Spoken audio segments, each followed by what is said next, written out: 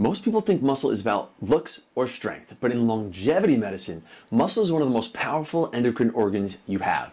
Muscle doesn't just move your body, it communicates with your entire system. So when you train consistently, muscle releases signaling molecules that influence your hormones, your metabolism, inflammation, insulin sensitivity, and even cognitive health.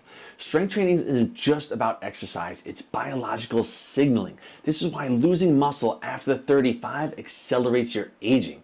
When muscle disappears, hormonal pathways lose their support structure. Recovery slows down, inflammation increases, and metabolism declines, and aging speeds up. Now here's where it gets really interesting. Emerging research around follistatin pathways, including compounds like FLGR242, shows how supporting muscle signaling may help the body maintain and even build lean muscle at any age when paired with proper training and nutrition. Follistatin works by inhibiting myostatin and influencing the body's natural muscle regulation systems, helping shift the environment towards strength, resilience, and recovery instead of decline. Longevity isn't just about living longer while getting weaker. It's about staying strong, staying capable and independent for as long as possible.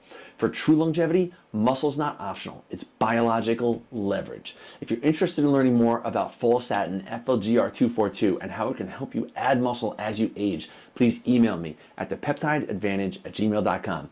Remember to always be your own health advocate and stay healthy.